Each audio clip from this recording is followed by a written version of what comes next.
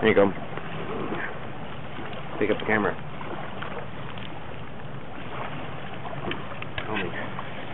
Filming, really? Yep.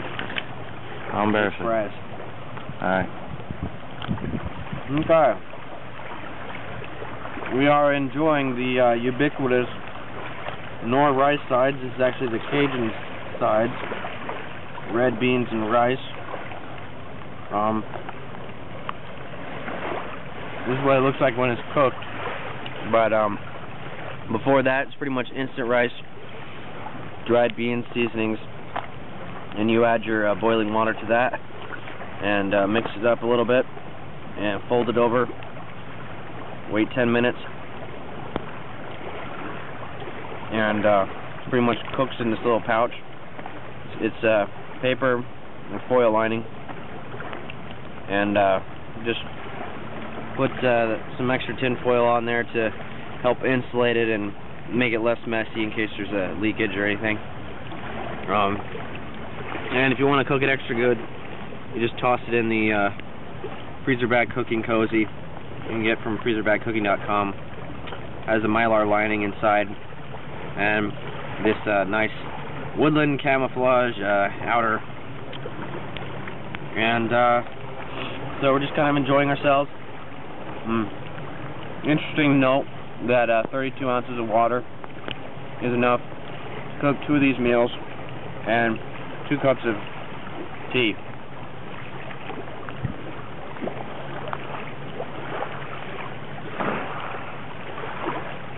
So, just because you're out here roughing it doesn't mean you can't enjoy a hot meal with a friend, and $2 beats MREs hands down. There's a lot of ways that you can, and some people would probably say this tastes better as well. It's certainly probably better for you, although there's a lot of salt in this.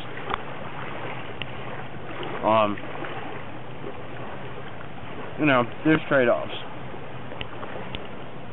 But again, if you're low on cash, it's not a bad way. You can lower the price by using your own instant rice, getting some bouillon cubes, throwing together whatever else you want in there, dried vegetables and the like. You lower the price even more if you have your own dehydrator and you do all this yourself. Cook the rice and dehydrate it. I've said all this stuff before, but I'm just saying it again because it's important and it works, and we're out here doing it. And I think Brog can attest to that. So, we're out here enjoying ourselves. This is the guy designed squishy bowl, or squishy cup rather. Here's a bowl just holding our utensils and garbage and stuff.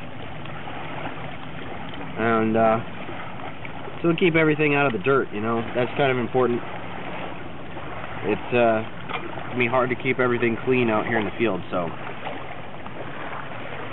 we're trying to do that while we're getting rained on. It's been pissing rain for about an hour, and it's pretty cold. We were seeing our breath earlier. With wind chill, it's about 34 degrees right now. And actually, I'm kind of underdressed. Usually I wear more than this, but the other day I was taking it off and trying to avoid sweating. So I went a little bit light today and then realized it was raining, so. But I generally got enough kit that I can see myself through rain if I have to. I'm kind of toughing it out right now. Confident, you know, confident. With a hot meal sitting by the seaside here.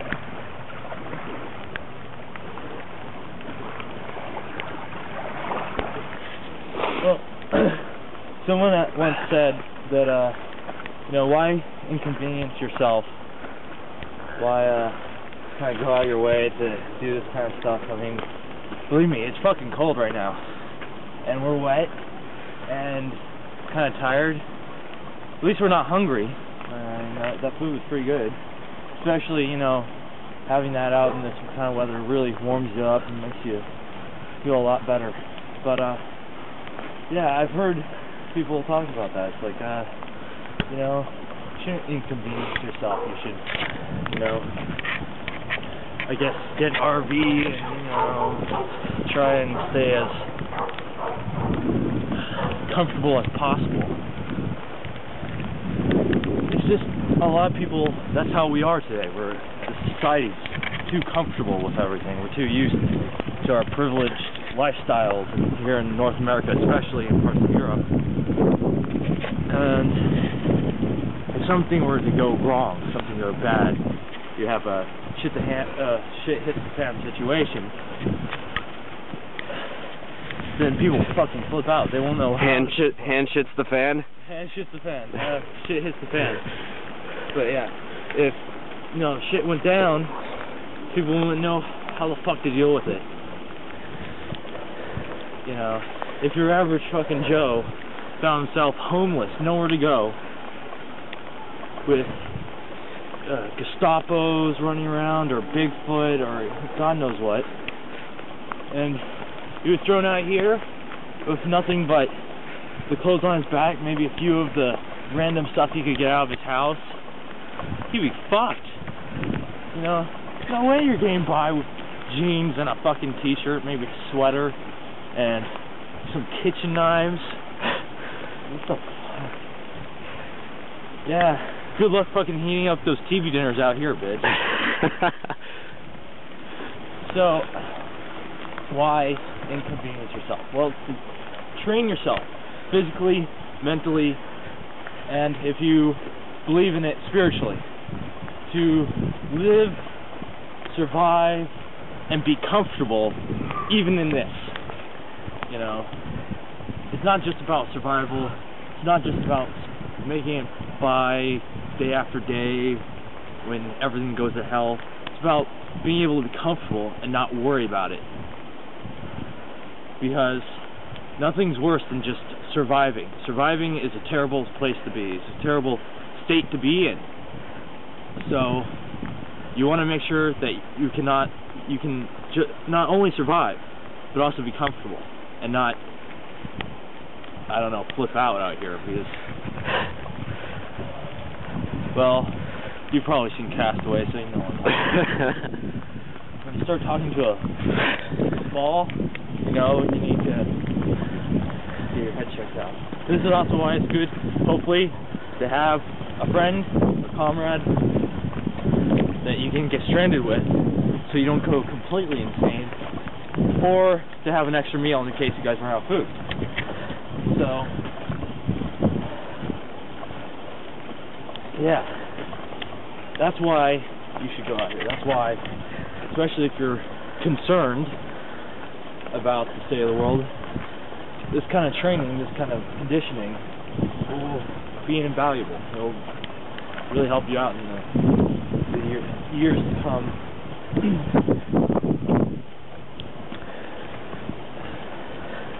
So, just the experience is what you need to get used to, because if you're not used to it and you get thrown out here, you're not going to make it far at all.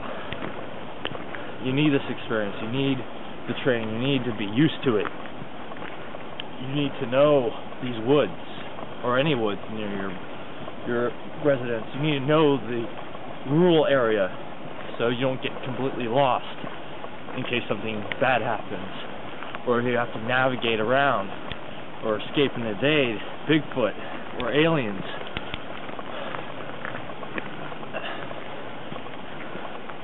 And, you know, we all need to become better human beings, better adept at survival and living.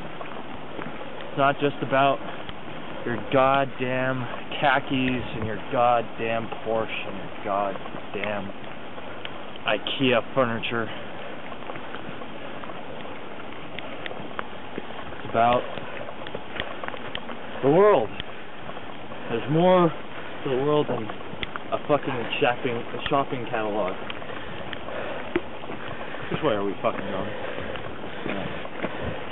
See, I need to train more because I don't know which way I'm fucking going, you know. But then again, I'm not from around here. I'm not from these parts. Well, if you rely on that stuff, then when it's taken away from you, what do you have? Yeah, if you rely too much on the infrastructure that's been built up, if you rely too much on your plush lifestyle, and all of that was stripped away, how are you gonna make it? Oh, that will never happen, you're crazy. We have nothing to worry about. You know, yeah, tell that to people in New Orleans. Tell that to the people in war-torn parts of the world. Argentina. Tell that to the people in Argentina. Tell that to the people in Chile back in the 70s. So, you need to be able to survive when things are stripped away. You need to be able to survive without the infrastructure that's been built up. Survive and be comfortable, if you can be. And hopefully you can continually train yourself to strip away more. Because, hell, there are guys out there who could probably survive with nothing more than a knife. You know, we're not those guys. Not yet. We're working on it. We're working on it. And it's not even like you should primarily only go out with a knife or something, no. It's just... Not if you're training. If you're not, you'll kill yourself. If you're training, you need this stuff, you know. You need something at least. But you want to continually train yourself, start stripping away more and more and more, so you can get by with less and less and less. And that way, when things do go bad, and you hopefully have all your gear, then it will be a walk in the park. And if all that stuff is stripped away, if you do lose pretty much everything, then you can hopefully get your hands on a knife, or hopefully you still have a knife, and that's essentially all you would really need if you could really get to that point, which is damn fucking hard. If you don't get to that point, don't feel bad, we're not there either. Yeah, I've always thought about it, like, what would I prefer? Like having something to start fire, or a knife? You can start a fire? Well, I mean, if you have a knife and some flint, yeah, you have the stuff to make a fire. Yeah. Also, with a knife, you can fashion, say,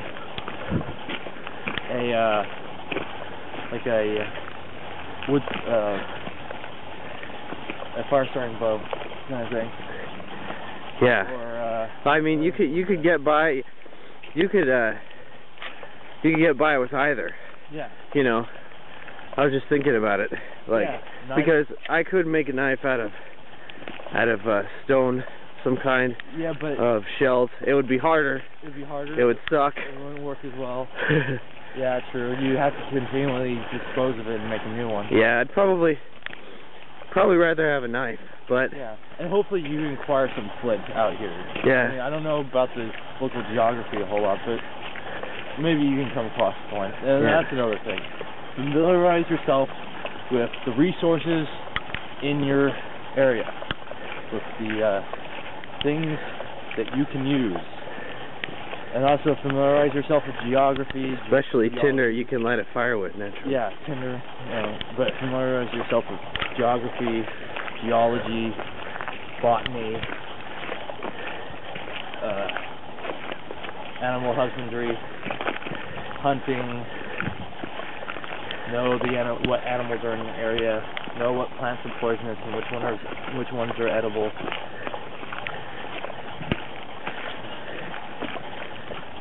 Know what you can use in your area and what it can be used for.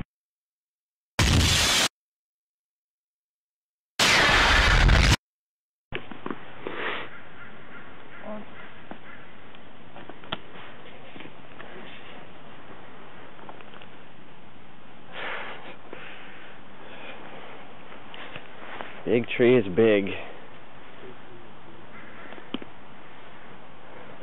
We are path clearing here. We are taking this tree that has fallen into the path, and we are moving it forwards, harming the local vegetation so that hikers will not injure themselves coming into contact with this tree. Let's watch out that tree. Let's make sure we don't hit that one.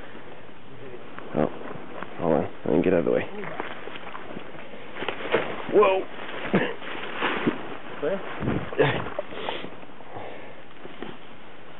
Yeah. There you go. Clear. Whoa. There you go.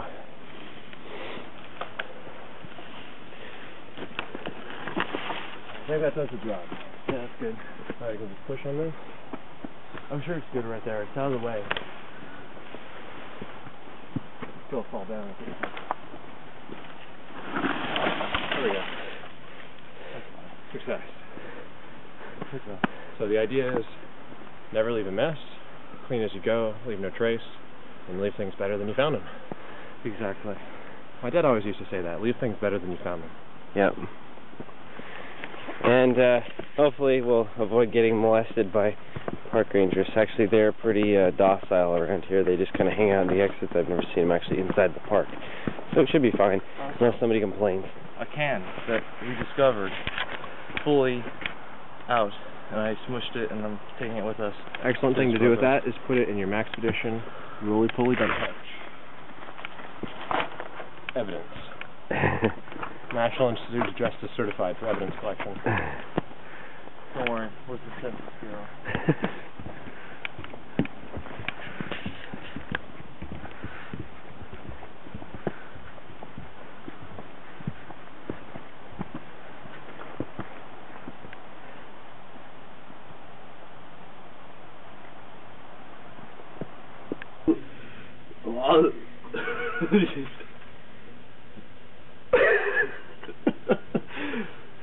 Okay, everybody, let's sit down to eat some bread. Oh boy.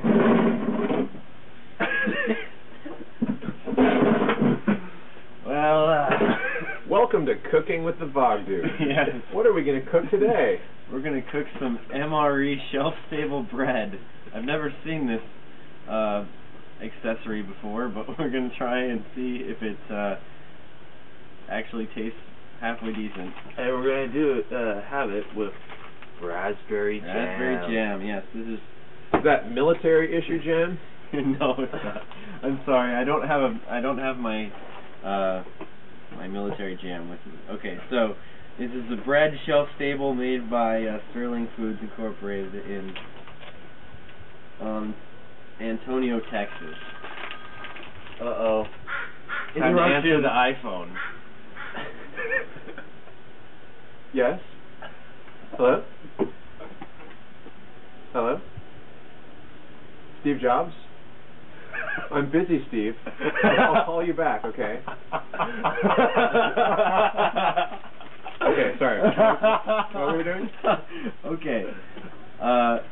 We're going to open our MRE shelf-stable bread. I'm here with friends BrogNought and LXPK, and we're going to check this thing out.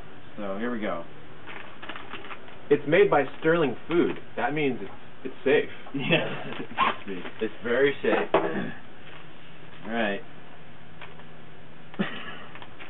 That's a sad, sad piece of bread. It's like a toaster strudel. Like just the end, like squished together. Like, wow, this is totally worth it. Okay, hold on. Let's see if I can separate it without it. Oh, that's multiple pieces? Destroying. Are you itself. sure that's meant to be separated? Oh God, maybe not. you might kill us all. No, I think you're right. I think it you're is supposed to eat unitary it like and whole. Okay, alright. So, our little thing there. So what's the tactical use for this kind of shelf-stable bread? I don't know. Cut it 3 ways. Yeah, I guess if you want to make a sandwich in a war zone, you'd have to get 2 of these, though, so you'd have to have a buddy. Okay. Almost like a pita bread. Yeah. If it was made out of a muffin. Yeah. Okay, we all eat at once, that's the deal. Yeah. like raspberries? I guess. And then I want my money. Yummy. There you go. That's what she said. Okay, Yeah. save it. We're all gonna bite at once. Okay. We're gonna synchronize our reactions. Oh, God. Alright. Smells delicious. Alright, here we go. Okay, everybody look. Did anyone check the shelf date? No. The bread was created. No. Yeah, if we had the original packaging, we could tell what the inspection date was. But we don't. We bought this separated. Yeah. Step 1, eat bread. Step 3, vomit. There we go. Cheers. Cheers.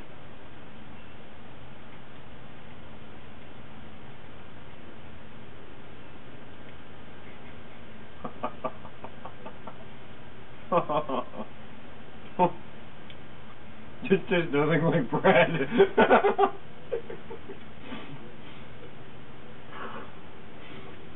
I don't know about you guys. What are the flavors are you tasting here? I don't know about you guys, but I kind of like it. The fact that It's like I'm eating dough. the fact that it sort of does taste like bread suggests that maybe bread is overrated. If you can make it shelf stable and it tastes the same. Exactly. And God knows how old this is. Yeah. There does seem to be almost like a musty Yeah. undertone. Yeah. Like you can feel the sort of like shit. I got gauze on. ancient Mummified bread. something. Yeah. Like this came out of a pharaoh's tomb or You something. pay extra for that. That's what she said.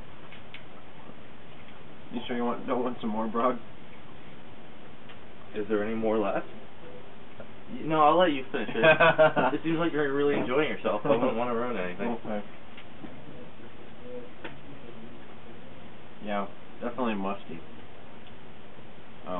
It's like the ends of the bread. There's no good way about going and eating it. You just kind of have to suck it up and do it. It's like the old ends. Yeah, like you went through the entire bag and then there's just the ends left, and then they took those and stuck them in the bags. That's what this is kind of like. Well,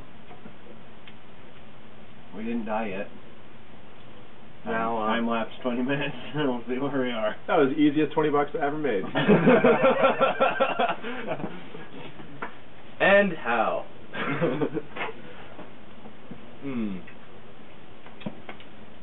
So, does it get a thumbs up or a thumbs down? we'll see. All right. Depends on how my body reacts. Yeah. There's several things that could go wrong. That's a hinging factor. Yeah. It could be, like, so many things that would go wrong. It would just, like, say no. Say no to MRE bread. This is a warning. You have to stop the bread before it's too late. Indeed. Indeed. That generally really tastes pretty good. Yeah. Except for, you know, the mummifiedness. Alrighty.